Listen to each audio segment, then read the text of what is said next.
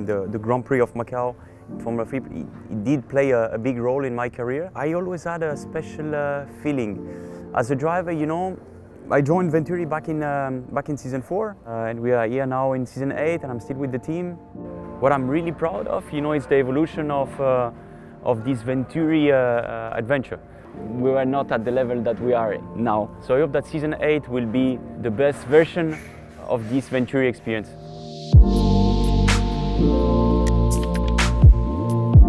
So I was racing in Formula 3 in Euro Series, and that must be in Hockenheim in 2007, I guess. I've got my fellow Swiss friends, Sébastien Buemi and Romain Grosjean. Good memories. With Romain, actually, we grew up like in the same town.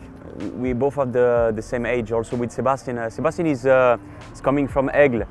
There is quite more distance. But Romain, you know, we grew up in the same town, and so my main rivals were Valtteri. Valtteri was racing now in Formula 1 with Mercedes. Marco Wittmann, who then became 2 times DTM champion. You know, Formula 3 Euro Series at that time, you know, the top guys were always having like good chances, you know, to make a good career. So doing good results there, you know, was giving you good possibilities, let's say, you know, to continue. It was actually, for me, it was essential because, you know, if I want to become a professional driver, it was the only chance for me, you know, to then continue racing. And I remember when I won the Formula 3 Euro Series Championship, I was already a Volkswagen driver, but Audi came to me and they gave me the possibility to become a professional driver in the DTM series. I mean, the Grand Prix of Macau, Formula 3, it did play a big role in my career. I won several times there. I always had a special feeling. As a driver, you know, some tracks you're going to be very easily competitive, and some tracks it's going to be a struggle.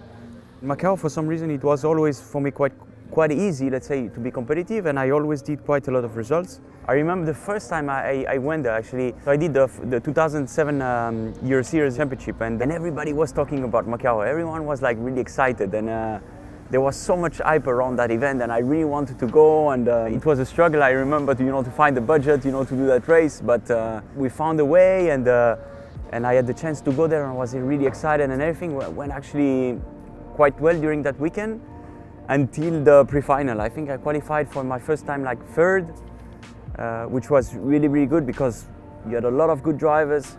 A lot of them actually ended up in Formula 1, and in pre-final I did a mistake. I actually went into the back of Sébastien. We're still speaking about it together, and yeah, but it was a fantastic first time for me.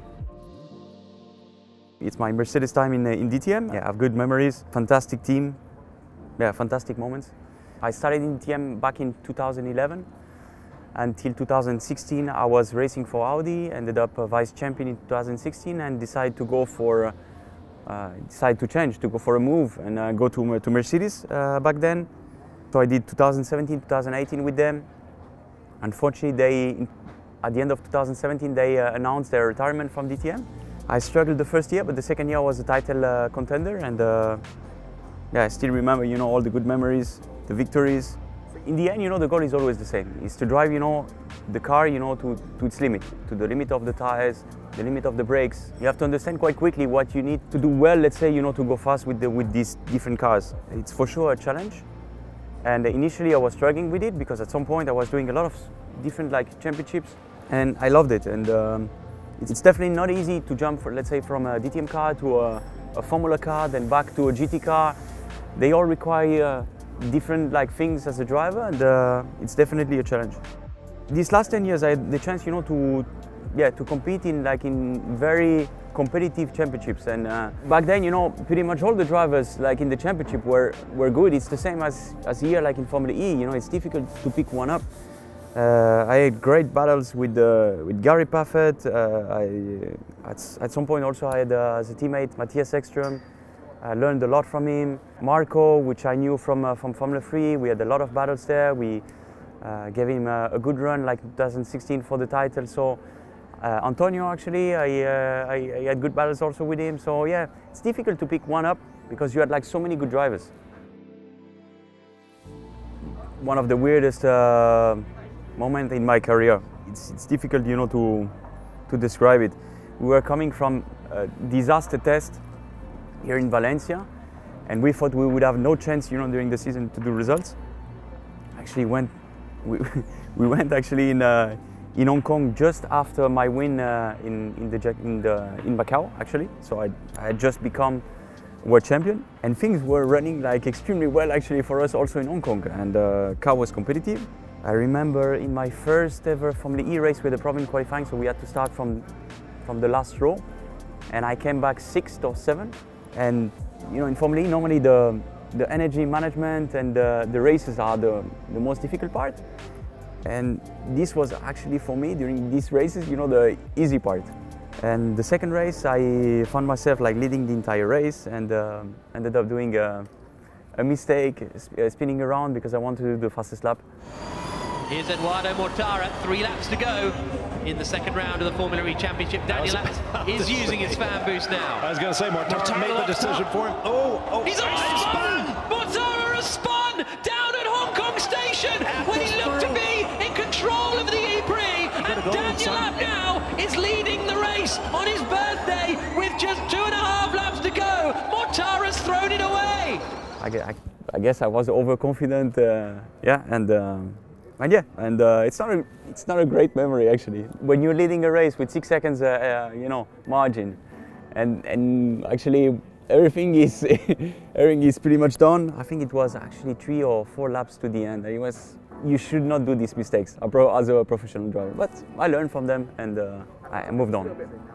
Yeah, this is my last victory in Macau. So it was during the GT World Cup. So after my F3 times in Macau, I went to do the race in GT.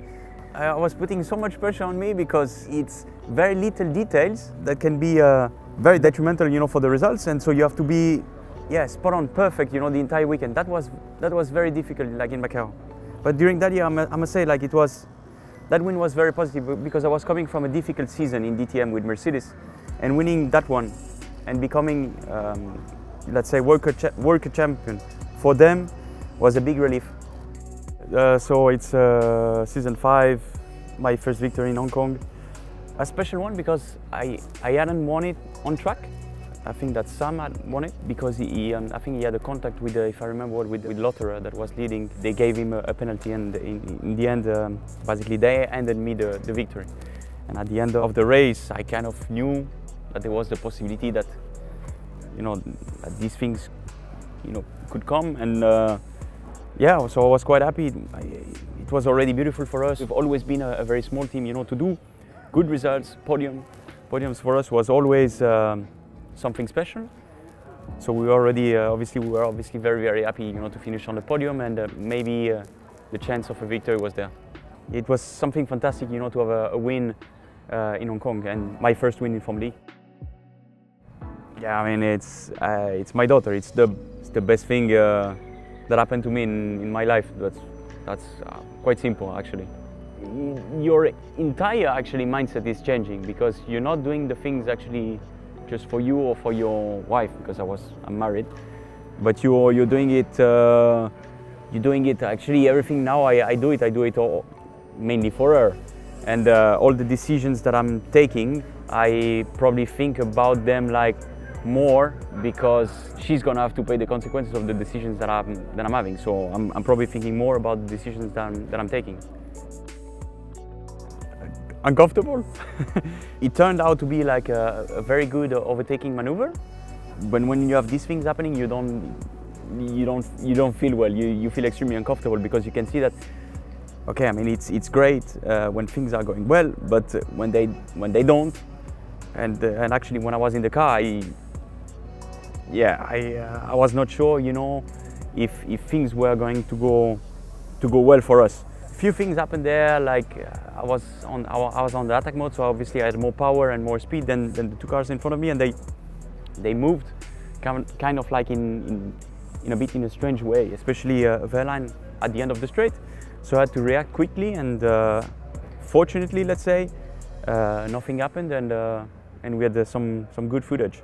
And look, I'm a dad. I'm 34. You know, when I'm in the car and I have to do these moves, my heart is just stopping, and yeah, I had Verline in front of me, just moving at the last minute, and well, I was quite surprised with his move, so I had to go on the left, and managed to outbrake both of them.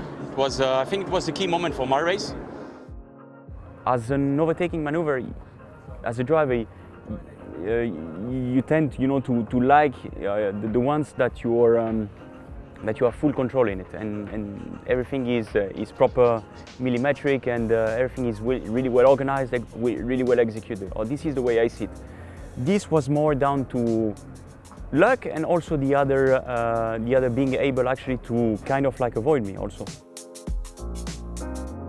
2021 has been a very, very special year for me. I've never had like such a year like that. Like, firstly, I mean, there is this one, obviously, this is in Berlin, but there was already the one in Riyadh, and the one in Riyadh was even worse. And clearly, these were like really bad moments. Unfortunately, the one in Berlin also took me away, the chance, to fight for the championship, and I think that I had quite decent chances actually, maybe to go for it, or at least I would have liked to have the chance to have a proper go at it. Like my teammates show afterwards, like in the race, we had the race car to win, and I think that I could have done quite decent in that race too. So in Formula E, we often had like up and downs moments. I think that this is not only due to me, but it's also due to the fact that as a small team, it's difficult for us to always compete at our best level. We've been better and better and better through the years, and we've became like more and more constant. But clearly, you have like some weekends where it clicks that when the car and the team and myself, we are doing like a very, very good job. We can definitely see it, and we can definitely show it. And now what we have to do and improve is these weekends where we are not as good, and I guess that this will give us even more the chance to fight for even better things in the future. I'm never happy with the good things, and I tend to be always like very, very sad and frustrated with the things that went bad. So I will tend to always remember, for example, what happened like in Riyadh, what happened like in Berlin, and I will quickly forget, the really good weekends. And in a way, it's what kinds of like pushes me always to try to do better. It's coming a little bit from my karting days, and also from, I guess, like from when I was little.